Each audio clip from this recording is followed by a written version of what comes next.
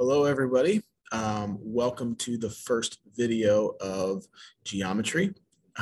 This video serves several purposes. The first one, you get to know me a little bit.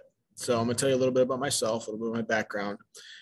You also get to see kind of how the classes run, some of the very, very basics. And then lastly, you kind of get to see your first glimpse at what video notes look like. There's no math involved in this, just in this one.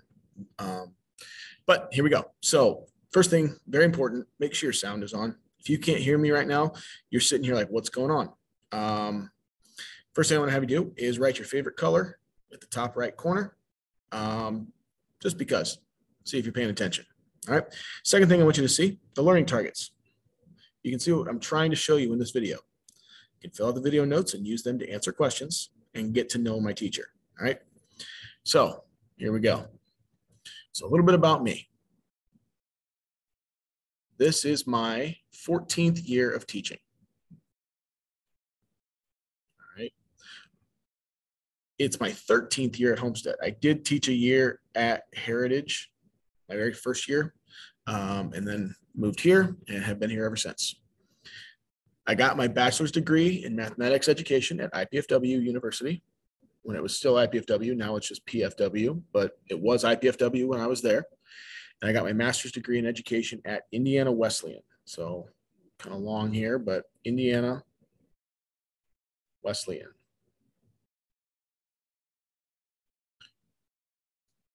Okay. I attended high school in the area, but it was not here. I went to Leo back when it was still really small. It's gotten very big recently. In high school, I played two sports. I played basketball, and I also played soccer. I've coached two sports, basketball. That was my first love. I also coached track. Okay, my birthday is actually coming up. It is on August 18th. It was in 1986, so that tells you how old I am. All right, so you might want to write that down.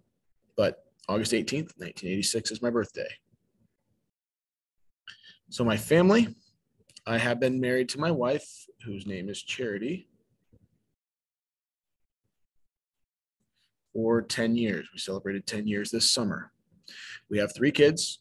I have Kelsey's my oldest. She's 8. I have Kyle, he's 6.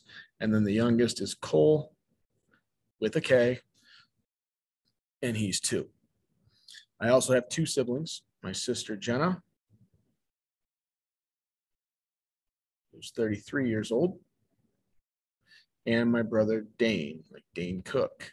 You maybe never heard of him either, but yeah, he's 31.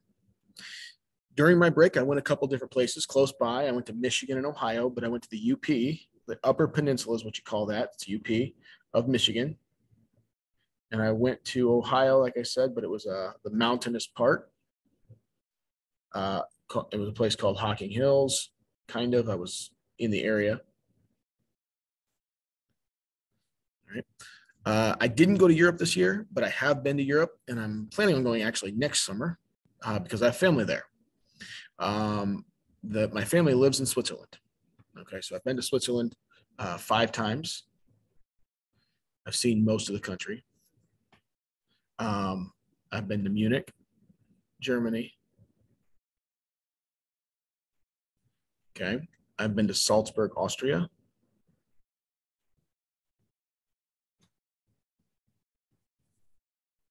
I have been to Krakow, Poland. I visited Auschwitz.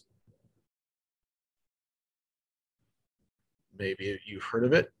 Concentration camp there, one of the big ones. I've been to Venice, Rome, and the Cinque Terre in Italy.